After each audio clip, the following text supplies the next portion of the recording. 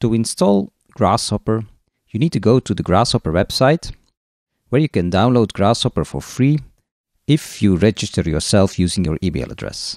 The file you can download is a rather small file with an RHI extension, and that's an extension for Rhino plugins or add-ons.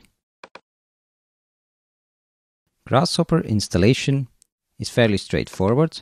Once you download the Grasshopper RHI file, which is an installable package for Rhino, you can simply drag it on top of the Rhino interface, and the package installer is launched.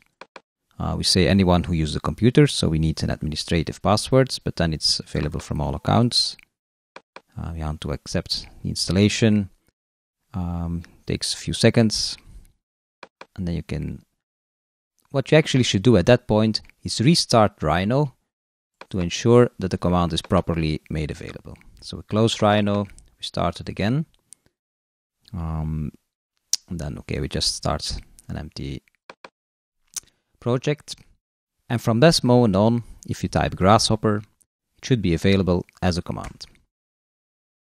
First time you would get an end-user license agreement which you have to accept, but from that moment on, Grasshopper will launch in a separate window, but connected to the running instance of Rhinoceros. Remember, this is only available on Windows, and at this point in time, Grasshopper is only updated for the last release of Rhino, which is Rhinoceros 5. And at the same time, it is best to be at the latest service release to ensure that the two programs are fully compatible.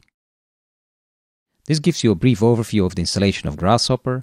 From the next lecture on, we are ready to start making parametric designs.